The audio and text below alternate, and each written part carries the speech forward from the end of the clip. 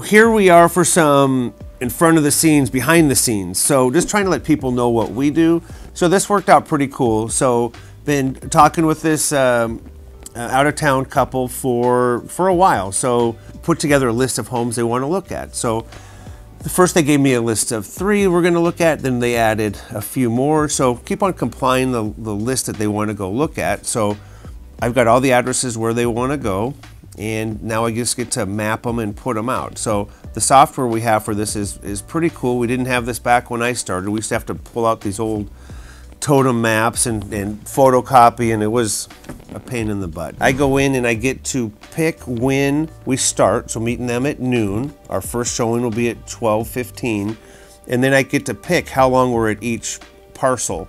Considering this is just the first time at each home, we're gonna make them short so we can get to all 7 of them. Cool part for us is we know what we're looking at. It's all mapped, it's logical. Great part for the buyers are, they just tell us. It's, you know, it's kind of like we'll do it all for you. So let us know which ones you want to go look at.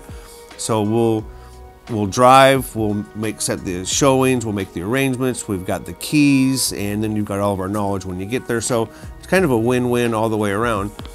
In this case, we're actually going to meet in the car because that's kind of nice, just to like kind of pick our brains as we're driving through little neighborhoods and stuff like that, just getting an idea of you know, kind of a little bit more of the local vibe, I guess.